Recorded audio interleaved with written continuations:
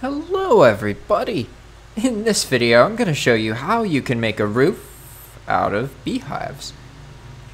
What's even cooler is this roof is fully functioning.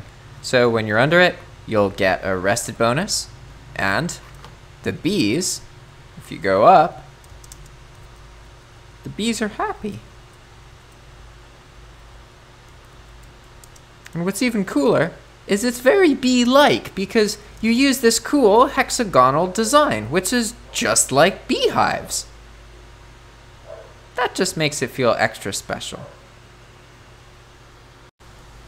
To begin our quest, I'm going to show you how to make the basic structure that you can put a beehive in.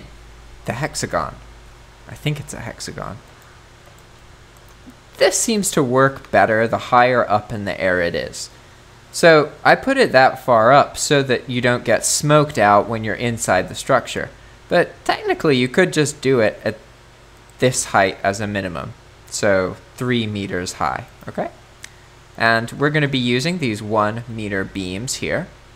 And let me get in some better light. Basically, we'll make a simple shape. And starting with a 1 meter beam, now we're going to make 2 pieces like this. And we're basically making a squashed hexagon. And boom. So if we look at it here, see, there you go. Maybe that's a better angle. That's the basic structure. And the reason that this structure is so cool is because if you go to place a beehive in it, you can see it easily just clips in. You can place it, and then the bees are happy. And you can put anything underneath here. There can even be fire and smoke. And apparently, in Valheim, bees don't really care about fire and smoke. Happy bees, resting bonus, see? There are little gaps, but it works. So now that we understand the basic structure, let's get rid of this beehive. And let's link them together. Because basically, you can make the roof as big as you can link these things together. So I'm going to make a kind of simple roof, right? We basically just keep doing this same shape. So, right, these are the parallel parts here. And then that means we're going to put one here. And then we're going to make it like that. And then like that. And then here's another one. Oh, I messed him up, see? Ha! Gotta replace him.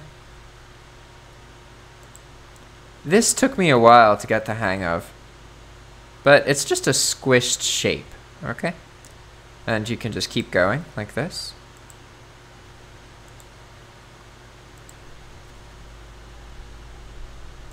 And then boom, you got more of them. And it gets easier. Once you have a couple more, your brain will just kind of fill in the pattern, right? It gets a lot simpler. Well, theoretically. I still manage to find ways to do things wrong. I'm good at that. There we go. Now we have our basic structure. So, let's add in our beehives. Now, when you're adding in the beehives, you kind of want to put them in the middle, because you see how I could put it like here? That leaves a bigger gap, so it leaves some kind of holes in your shelter below. So try and put them kind of in the middle, just like this. Now, once you fill up all the holes, then you'll find that you actually get shelter underneath of it.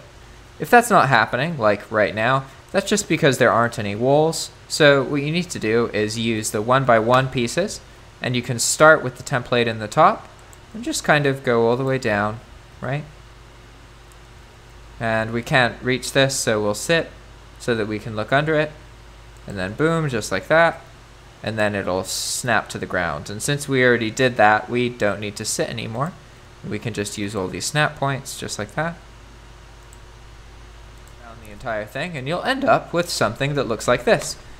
As you can imagine, it's modular, so you could just keep expanding that pattern out and using more and more and more beehives. And if we go up to the top here, the more beehives you have, the more honey you get. What's even cooler about this is it actually makes the honey even easier to harvest because you don't have to jump around. You can just run around on your roof, grab some honey, and then go back in. And as long as the beehives are high enough up in the air, then you're not going to get smoked out, and most of the spots in the house will actually have a rested bonus. It's pretty cool. That is how you use bees for a roof. Thanks for watching. I hope you enjoyed this video. There's more Valheim videos every 3 days at 10 a.m. Nicaraguan time. If you want to support me or my work, then consider checking out the video showing how to set up a dedicated server. It's a great way to enjoy Valheim with your friends. Thanks for watching, and I'll see you in the next one. Bye!